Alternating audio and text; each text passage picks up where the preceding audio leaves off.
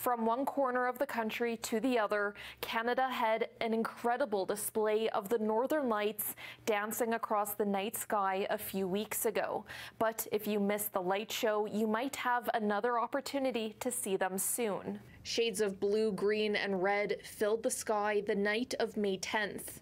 So vibrant, it could be seen in downtown Vancouver, and for a few lucky communities in some of the southern U.S. states. And that was sort of unprecedented. We didn't see one of those well, for about 20 years. It was around 2003, I think, was the last time that we actually experienced something of that nature.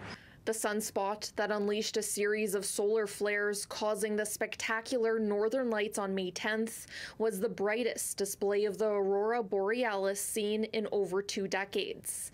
It's the same sunspot that released yet another powerful but less intense flare this week. We don't know what the next ones will be like, if they're going to be as strong or weaker, but nonetheless, people should still be looking up on a nice clear night because there probably is going to be lots of aurora to be seen.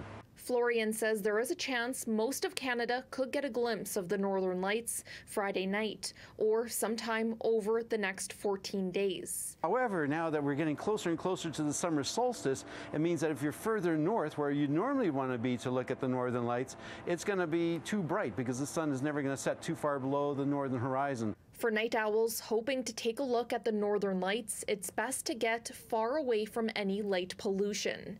In Edmonton, Laura Kraus, City News.